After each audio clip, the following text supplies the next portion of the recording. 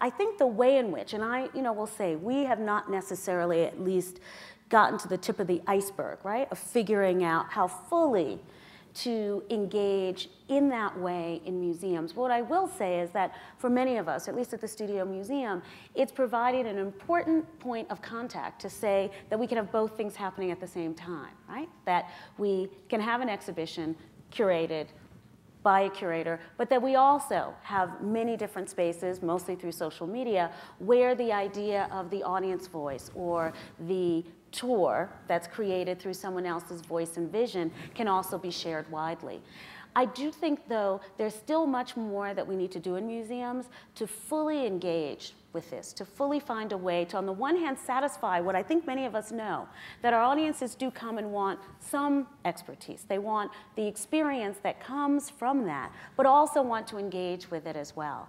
So that this is a place of deep work, deep, interesting work, and I think many of us are committed to really existing and with our colleagues in other worlds, right, where this has become so much more the norm than, say, in the museum world, to figure out ways in which that we can really allow audiences that level of engagement with our collections, with the works of art, and with us very directly as a conversation. I think it's incredibly exciting.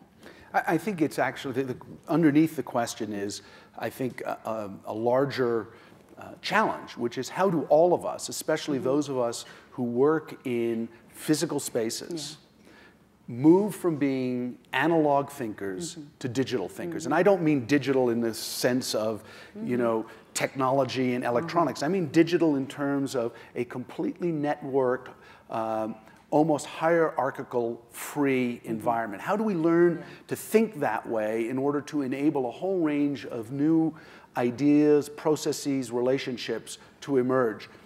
Clearly, my generation is not going to succeed completely. We'll adapt, we'll change, but it'll be one or two more generations before you have people who never actually thought in an analog way to begin with. And that will produce a very different context. Already I see that just in the difference between curators who are in their late 40s and curators who are in their late 20s and early 30s.